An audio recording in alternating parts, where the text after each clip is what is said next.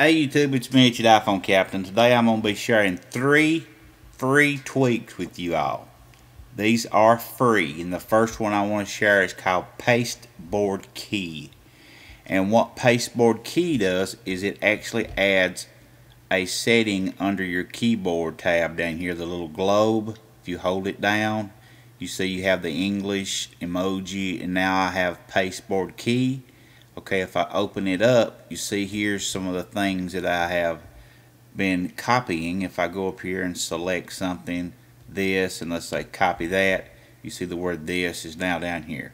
Okay, if I want to use this word, say the word this, if I want to copy it in 10 different emails or something I'm going to be writing, all I have to do to make it a snippet is swipe it to the left, and you saw it added on the snippet side. Now this is over here.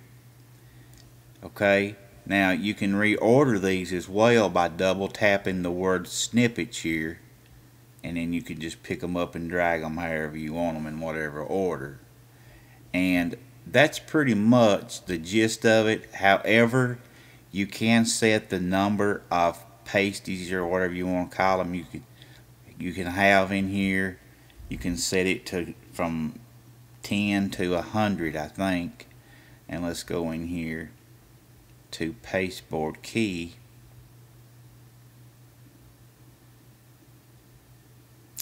and right here, the PasteboardKey, you can have it to save 10 items up to 100 items, like I thought, in your pasteboard.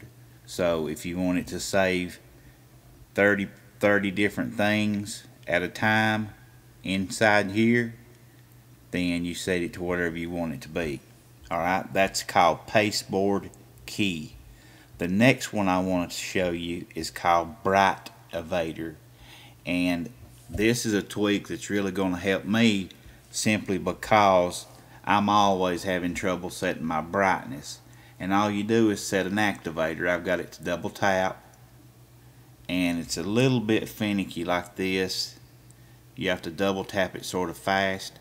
And I've got, if you double tap the left side of the status bar, it turns the brightness down. If you double tap the right side of the status bar, it turns it up. So when I double tap the right side, you see it goes up. And I double tap the left side, you see it goes down.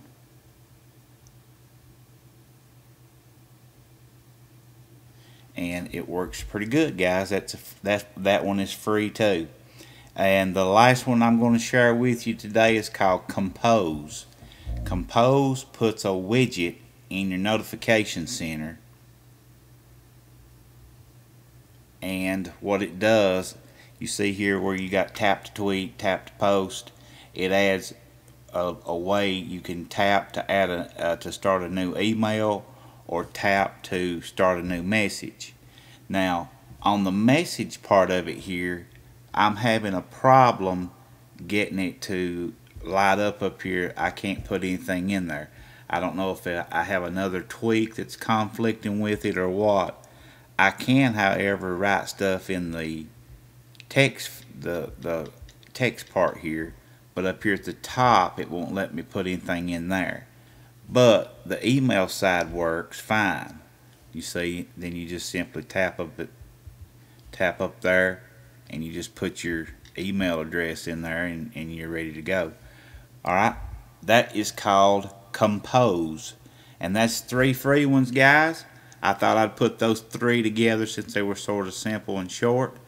Hope you enjoyed the video. Please hit that thumbs up and hit that subscribe button before you leave for more videos like these, and keep coming back.